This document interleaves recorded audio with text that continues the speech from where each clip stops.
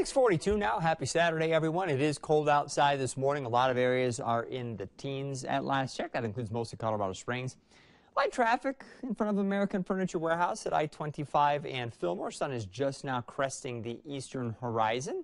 It won't be too long before it's getting pretty bright out there if you're looking out towards the east. Temperatures in most cases, as mentioned, are pretty chilly. We have a lot of single digits and teens out there. You can find a few 20s, mainly south of the Arkansas River. We've seen that around Walsenburg and Trinidad. Nearer to the mountains, we have a couple of spots that are just a little bit warmer. And the clouds are actually starting to increase from the west, and that trend is going to continue today.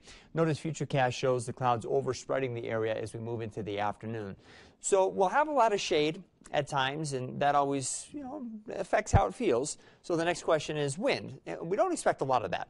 Futurecast is showing that mostly light wind speeds should be expected across the area today. We could have a few pockets near the mountains where the breeze is up to around 10 to 15 miles an hour, which, isn't nothing, but compared to what we have sometimes around here this time of year, it's pretty benign wind. I think we'll have 40s and lower 50s in most cases. Perhaps the far eastern plains, we could manage to hit the middle 50s.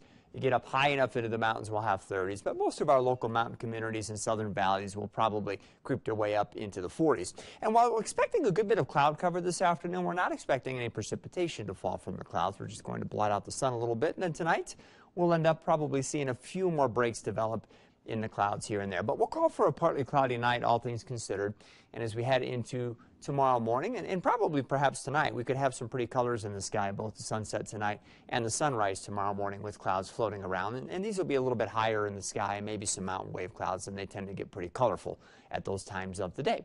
It will again be pretty cold tonight, maybe not quite as cold as it has been this morning, as more areas hang out to 20s along the front range, but we'll still get some low-lying areas to dip back into the teens, and we'll still find a mixture of single digits and teens up across the mountains and mountain valleys. So it's definitely going to be plenty chilly overnight tonight. If you have to be outdoors, just want to make sure you're dressed appropriately.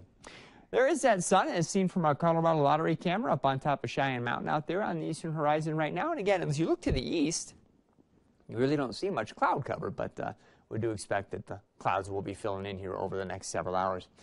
We're tracking some cold air, really, as we head through the work week, and periods of wind will probably, put a little bit more of a bite into the air than the numbers would do just by themselves. And we'll have a couple of chances for at least a little bit of light snow, and we'll talk more about that coming up in our extended forecast soon. Riley, back to you.